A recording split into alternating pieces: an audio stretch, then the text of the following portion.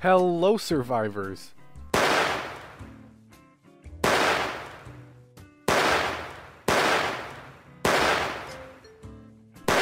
Okay, I will do the damn video! Today, we will be looking at gun damage and how it works in Unturned. Sadly, I will not reach a conclusion of the best weapon in this video, as damage is only one aspect of weapons. When I searched through the internet to find a consensus on the values of armor and damage, my data did not match up. It was then that I knew what I had to do. Make an in-depth video explaining every little nook and detail about weapon damage in Unturned. Just keep in mind that all data being discussed is clearly laid out for you and your use in the spreadsheet as always.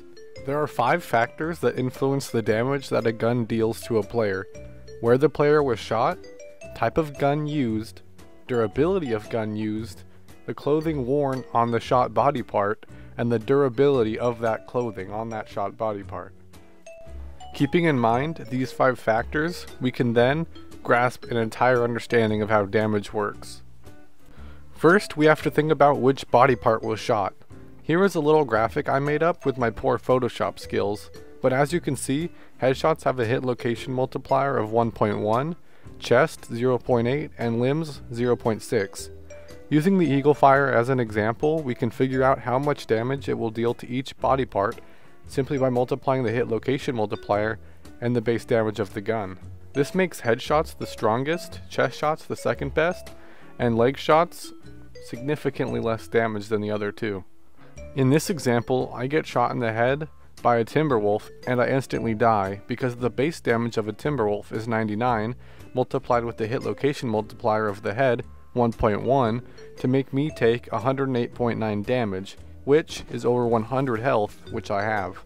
Next is durability of the gun used.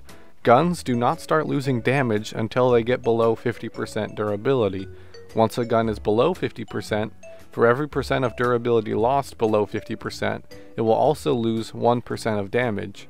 So, if a gun is at 25% durability, then it will deal 75% of its intended damage. Here I am shot in the head with a 25% durability Timberwolf, and I take 82 damage as 1.1 times 99 times 0.75 equals 81.65. However, if it was at 100% durability, then I would have died. Most types of clothing provide some type of armor. This means that they block a certain percentage of damage. For example, when I was shot in the head with the Timberwolf earlier, I instantly died. However, now that I'm wearing a helmet that blocks 15% of damage to the head, I can live, as 99 times 1.1 times 0.85 equals 92.565, which is less than 100. Now we have to consider the health of the helmet. This helmet is at 25% durability, and it will block 25% less damage than the 100% helmet. It has lost 1/4 of its durability, and therefore loses 1/4 of its blocking power. This helmet was supposed to block 15% of damage, but since it is worn, it will only block 11.25% of damage. 99 times 1.1 times 0.88 means I'm taking 95.832 damage, and I can barely live. Keep in mind that when shot in the chest, the vest will be the clothing that is blocking the damage, so in certain situations it could be better to not be wearing a vest at all. As an example, I'm going to be shot with a 100% durability Timberwolf to the chest while wearing a full durability military shirt.